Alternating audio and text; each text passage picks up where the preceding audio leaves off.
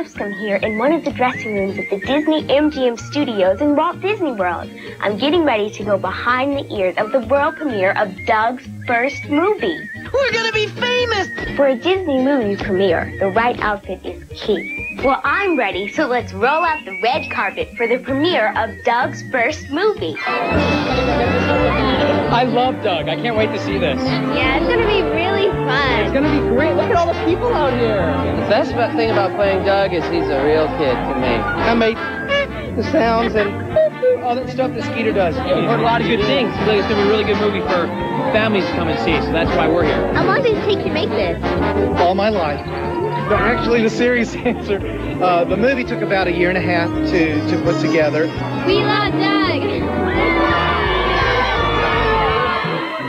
I wonder what it would be like if Doug were really here. Here comes Doug! Man, look at all these people. They're all here for the premiere of my first movie. Oh, look, there's Rudy from Disney. I hope she asks me a question. I'll just play it real cool as I walk by. Hey, Rudy. Hey, Doug. What's it like being at your very own movie premiere? Well, at first I was kind of nervous, but now I think it's real cool. What was it like working with a monster? Well, I was a little worried, but once we were all on the set together, we got along great and had a blast. Let's join the party. At the party, there was lots of food, music, and even a performance from the new stage show, Disney's Doug Live. Well, I'm gonna go catch the movie. Thanks for joining me for a behind-the-ears look of the premiere of Doug's first movie.